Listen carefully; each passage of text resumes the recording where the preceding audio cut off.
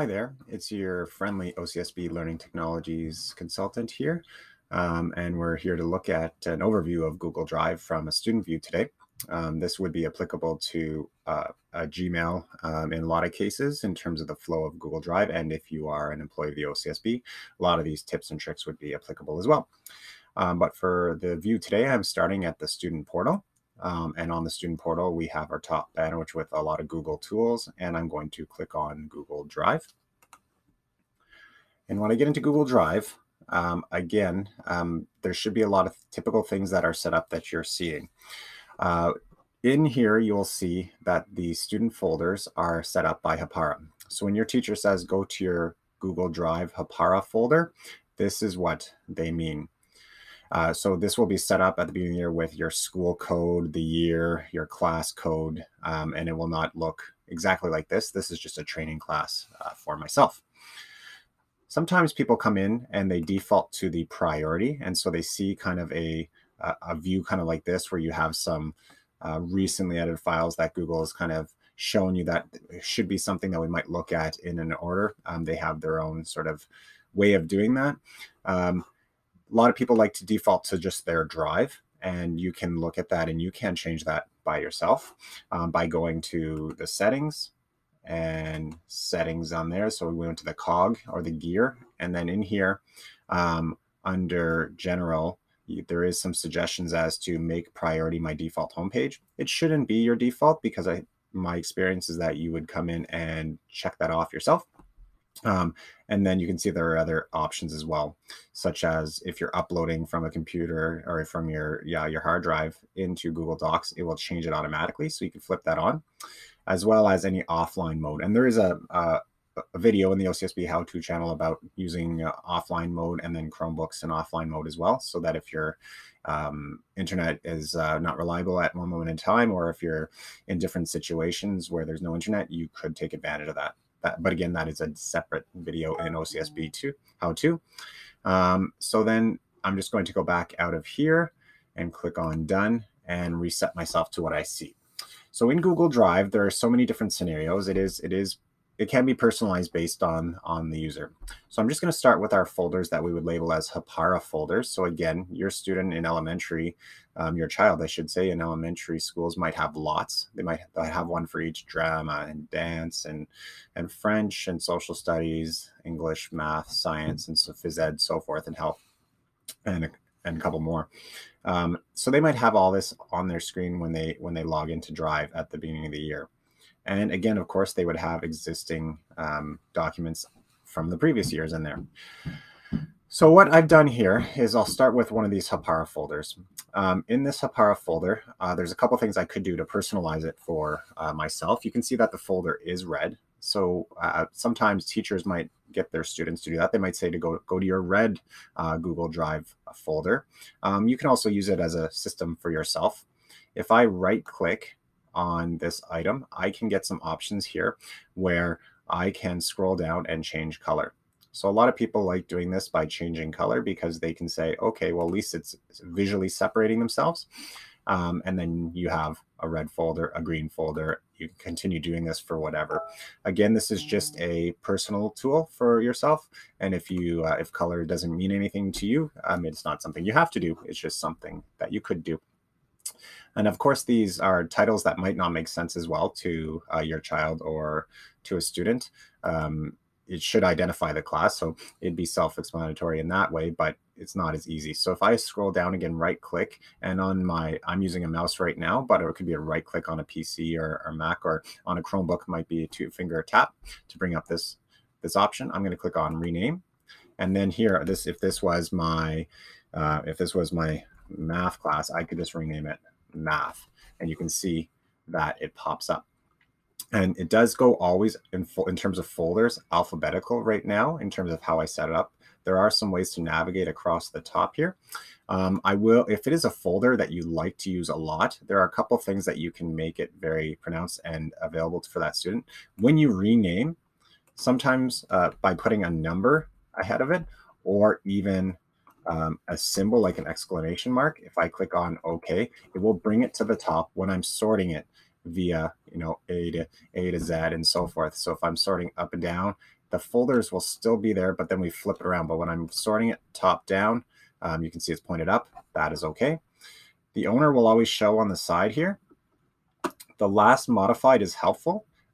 Sometimes you can sort to last modified by me. So that means the student wouldn't just be something that was last modified by anybody shared on the document. It would be available to anything that is specific to you. And then of course we have the file size as well. This view that you see right now, where it's just letters and just folders and the names of the files, is helpful for some because they like to see this information. As I go towards the cog, the gear setting, you can actually go right below and you see that you have a grid view. If I click on that, you can see that it's actually flipped my folders across the top, so you can still see the folders, but then I get little previews of these files. So that's helpful. Some people like this mode, and some people like flipping back into that list view where they can see a little bit more information. They can hover it over it in terms of just seeing the owner and last modified and so forth. So that's totally up to you in terms of what you see. As your Google Drive gets bigger and bigger and bigger over the years, as the student continues to go on from grade to grade, it may not be as simple looking as this. You may have lots of files moving forward. So the color system might help. The adding a symbol or a number to the top might help, as well as different options such as starred. So if math is something I know that I'm always going to go to and it's further down, I can also right click on it and click add to starred. Add to starred will show a star right there. And what it does, it kind of puts it on a favorite list right here. So if I click on starred, I can go in here and math is there. Again, if you star everything, this starred list will be very big and not really sortable. So it might be used for something that is you're working on right now. And then you can always unstar it later when you're done with the file.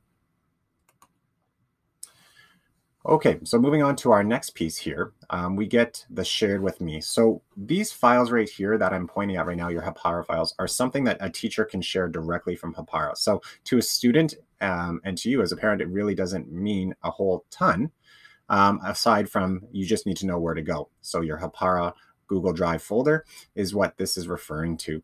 You can click on here, access your files. So if I click on math and I go in, you're going to see files that are available that has been shared by your classroom teacher.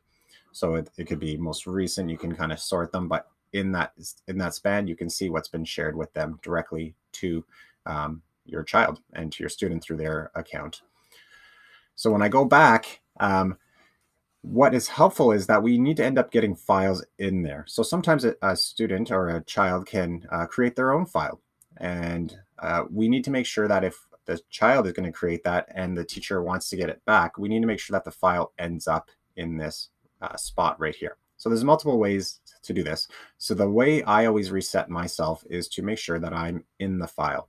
So if I want to create a file, whether it's Google Doc or Google Slides or Google Drawing, I always just get myself to reset and make sure that I'm in that file that I want to create it with, especially if it's going to end up going to my classroom teacher.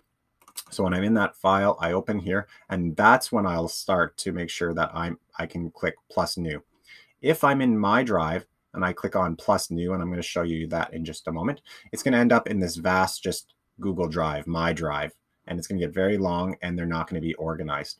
Again, some people like searching them at the top, so not always having them in that folder works for them for finding the files. But in terms of this example in which I'm showing you, this is how your teacher would see it in a file if they are using their Google files created by Hapara. So again, I'm going to go into the file and create new. And in here, I'm going to bypass the file upload and folder upload just for a second. I'm going to click on new Google Doc. And this created item will have the same sharing permissions as the selected folder. So in this case, it's the child and the classroom teachers. And then create and share. So it's always going to give you that message when you open it up because that file is shared. The folder is owned by the student and shared with the teacher. So I can give it a title and work on the doc. And as I look at that, it's going to load in and save. And you can see that it's now in this file. So I just gave it a title, nothing creative there. Then I don't have to do anything about moving it. So I'm going to reset to my drive and open up another doc here. So again, I'm not in a folder now. I'm going to click New Google Slide. It's going to open it up. It's going to call it Untitled. I always recommend giving it a title right away because otherwise we're going to have a vast amount of untitled presentations in our Google Drive. I'm going to give this tutorial test. And I'm going to just go back to my Google Drive and let it load in, and because it's saving right now, it might be a few moments. And there's the tutorial test. It is not an issue that I've saved it here now, looking at my tutorial. I just need to know there's multiple ways. If it needed to be in math, there's a couple things I could do. I can always click off, and when I click on once, it highlights a little bit blue. It's hard to see here. When I click on once, I can actually click once, wait a second, and then click again and drag it. I can bring it up here and I can drop that into my math folder. You can see that it highlights blue. I drop it in. It's going to do that same message again. Again, it's just shared between your child and your classroom teacher. What if it was this icon, this item right here?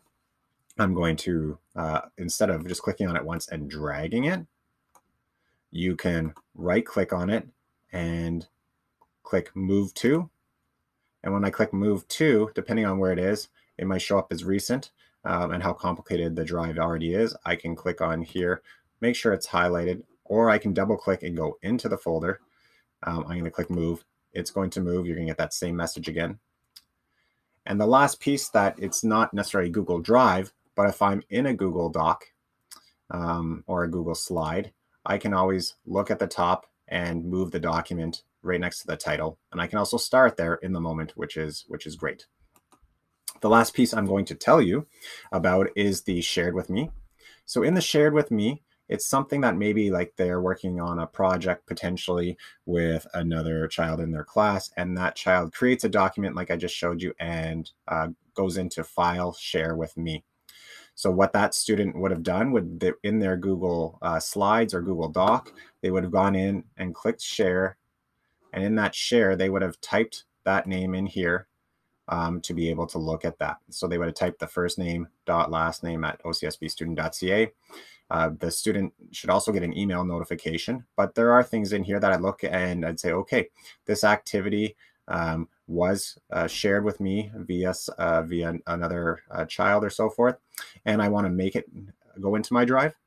So what I'm going to do is I'm going to right click on it, and it says add shortcut to drive. So it means it's still going to belong to the owner. I'm really just going to try to organize it. I'm still going to be able to access it. I'm still going to be able to search it up top. And I'm going to add shortcut to drive. So when I add that shortcut to drive for, maybe it's this, the reading program, it could be a folder. Again, right click, add shortcut to drive. I'm going to choose where I want that. So I'm just going to choose my drive. When I go back to my drive, we're going to see that the lesson 1 PDF here is now there with a little icon that has that is a shortcut, a little arrow there. So that's one piece that we can do. And then I did mention the search and drive feature as well. So some people, in terms of their own workflow, just trying to find it. If you go in here and you search tutorial, you can search by people, you can search by file. So there's tutorial tests. A lot of people like to go there. Sometimes people know it's called tutorial or it's named tutorial somewhere along the line. That's why the naming is very important. And they know it's a Google slide. So if I go back here and I bypass just hitting enter at that time, I'm just going to reset. So tutorial. Without hitting enter, it does show up some options, which is great. So I found it. In this case, I don't need to move forward. But if you needed to, there are search options where I could say it's anywhere or any type of document. I can narrow it down. It says tutorial and presentation, and then I search, and I'm only going to get documents that have tutorial and are Google Slides in that case. So as we look through, we have our starred, we have our recent, which is helpful. When we click on that, it's things that I have been accessing as well as other people in terms of the documents. So a lot of people are going into the recent if it was something I knew I was working on yesterday as well. So this Google Drive overview wasn't as quick as simple as we were hoping, but Google Drive is so vast